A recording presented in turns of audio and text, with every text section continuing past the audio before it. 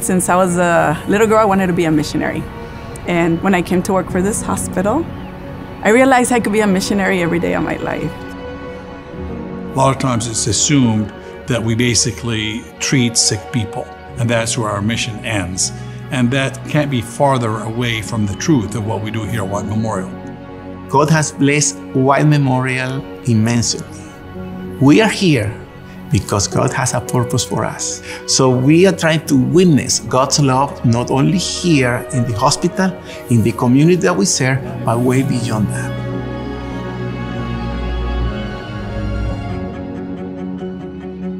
There's a tradition here called the blessing of the hand, as a symbol that that person was called by God to work here at Hwang Memorial to do a special task for the community, for the people who come to this hospital. The hospital from its inception was there to take care of people, regardless of their ability to pay. We see people that are homeless, people with behavioral health challenges, and we also see gang members from different gangs here in the area as well. It doesn't matter who you are. We have programs that we connect them with. The beautiful part about our job is that, we meet a lot of people of all kinds of different faiths. So we're rounding, going through the floors, visiting patients, knocking on doors. We need to prepare the pastors to be able to be pastors, not only for their own religious background, but also for people that have another belief. Chaplaincy was, to me, one of the ultimate and best ways to show Jesus to other people.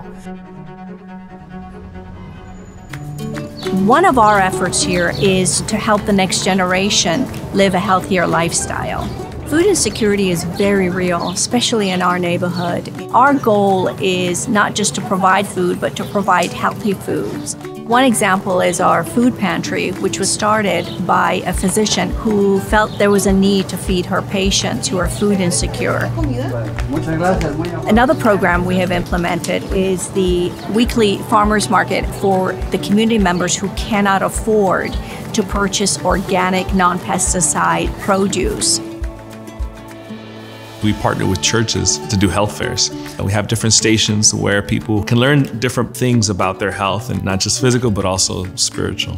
We also partner with a mission here just down the street. Once a month, we head down there with a group of associates, and we have the opportunity to cook a full meal together. Dolores Mission is a homeless shelter, and we'll never forget what one of the residents of the shelter, he told me, "Thank you, Pastor, for the food that you provide. It's the best. But I really appreciate the fact that you sat with us, ate with us, and listened to us. We are there to show God's love in every encounter that we have." Recently, Adventist Health Hwang Memorial has acquired Beverly Hospital, which is now Adventist Health Montebello. This hospital was going under. And if this hospital had gone under, there'll be no medical care in the community of Montebello. Part of our job there is to establish the kind of healthcare that we provide here, and our emphasis on spiritual care, I think, is going to do amazing things for that hospital.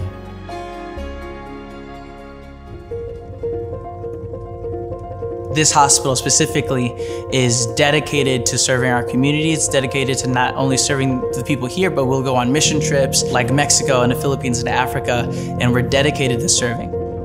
At Adventist Hwang Memorial, we're very intentional when it comes to doing mission trips. When we go work with another country or culture, we first want to know why they do what they do and where we might help. Our goal is not just to be in and out. We want to establish relationships so that we were able to continue the care for them, not just once, but for a long time. Sometimes, one of the surprising things that I've seen, community members said, "I don't want to see a doctor, I want to see a pastor." We show them God, that He cares for them, that He's there with them. And when I see that, that fulfills my heart. With the success of all the medical missions that we did since 2013, it became now a part of our hospital mission. Understanding that we're here to be a blessing not only to our community but also abroad, that's what keeps our hospital moving forward and dreaming and doing more. What we were here to do is go way beyond treating the physical ailment of the human being. We're here to treat the whole human being and to give hope to people too. We do that because Jesus told us to share His love, to be a witness wherever we go.